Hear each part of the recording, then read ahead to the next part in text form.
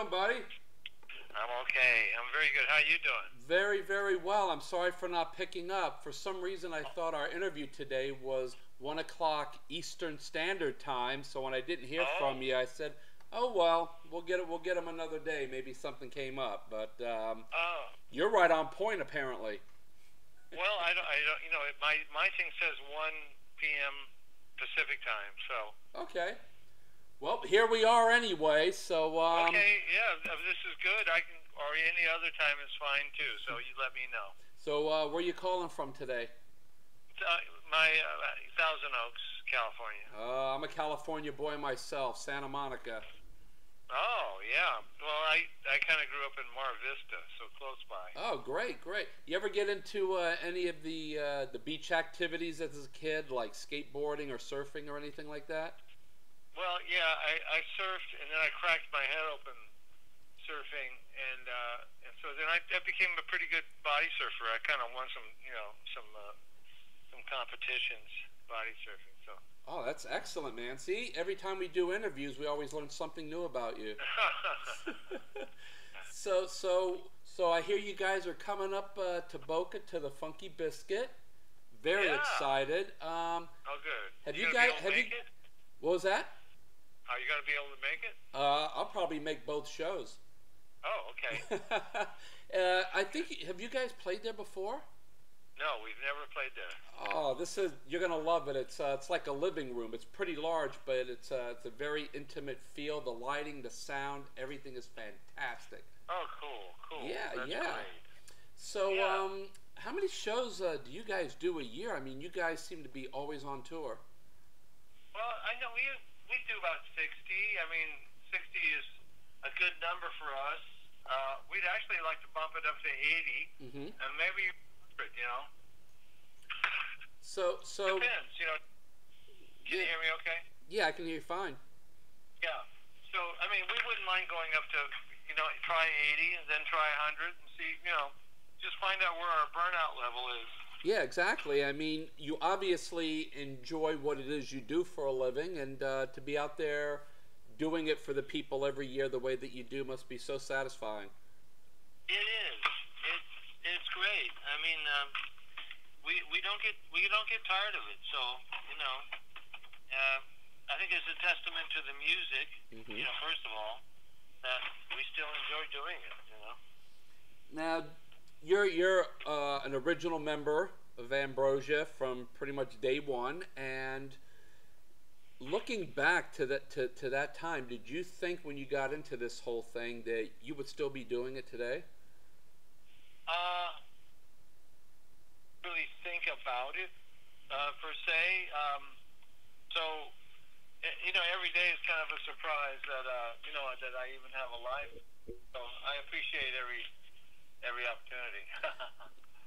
Now looking out into the audience, every time you do a show, I mean, I notice it because I've covered your show like 8 times already, and I look out and I always see a younger crowd, the kids coming with their parents and such, because obviously the parents, our age, I'm 48, are playing the radio, and we always, although we listen to current music, I know myself and a lot of people I know my age always go back to the 70s or early 80s and such for that great music, and obviously their kids are in a car and they're listening to it too and becoming so familiar with your music as well. Right. Well, that is funny that you say that, because we are getting generations, and that is really, really nice to see a young person who's made their parents come, or parents that have made their young people come, their children come. So it's really cool. We love it. Yeah, it almost goes to show that Ambrosia's music definitely transcends the generations as well.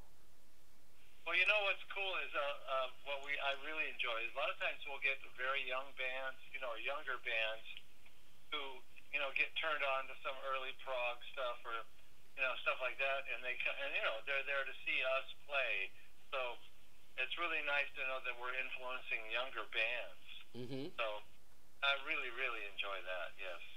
Well, what I find interesting is your last name has the word drum in it, and here you are, a seasoned and accomplished drummer. Do you play any other instruments? Yeah, I do. I play guitar. I play piano. I play a lot, all the orchestral percussion. You know, marimba, xylophone. Mm-hmm. But I wouldn't want to walk on. With Mary, my wife, we Yes. do that band Tin Drum, Mm-hmm. and I go out keyboards and guitar. But you know, I'm not as developed a guitar player, piano player as I am a drummer. And Right. sometimes I want the drumming. So you know, there you go. Now, you had mentioned your beautiful wife Mary, who is in the band and also tours and everything. You know, most Yeah. musicians go on the road. They leave their wife or the performer leaves her husband at home and such. Uh, do you find it very easy to travel with your wife? Yeah. Oh yeah. I mean, I don't know how I would do it without her. Yeah. It's just I've gotten so used to her being there, and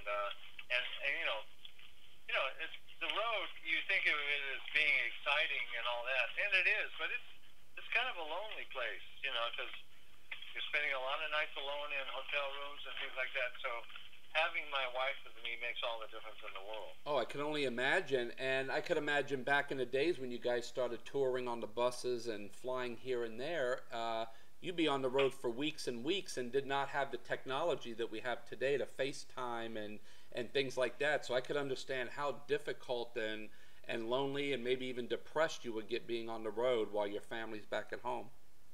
You can, yeah. So, I mean, and plus the fact that Mary is such a great musician. Yes. She really is stealing the show these days. So, that makes it great. So what's coming up next for Ambrosia? I mean, you guys are on the road. Any new material? Anything in the secret vault that might be coming out soon from back in the day or anything like that? Well, actually, I think we're negotiating with a label. This might be premature to recover all our old masters and stuff. And the new label that's interested wants to do, a release of a lot of songs that were never, that never made the light of day. So that's going to be exciting. And also, too, we're always working on new stuff, and we're bringing, what's neat is we always rechannel some of the old stuff that we haven't done live, like, say, Drink of Water and things like that, the deeper cuts. Yes. We're going to be bringing those back out, too. So Ambrosia is always evolving, and it's great, because it always keeps your interest. You never know what you're going to do, you know? Exactly. Well, awesome, Burley. Thank you so much for taking time out of your busy touring schedule to talk with rockbandreviews.com today, and we will be seeing you at the Funky Biscuit real soon. Bill, thanks for having me. It's always a pleasure to talk with you. All right, I'll come over and say hi to you guys. Please do. All right, safe travels, brother. All right, man. Thanks a lot. All righty. Bye-bye, Burley. Bye.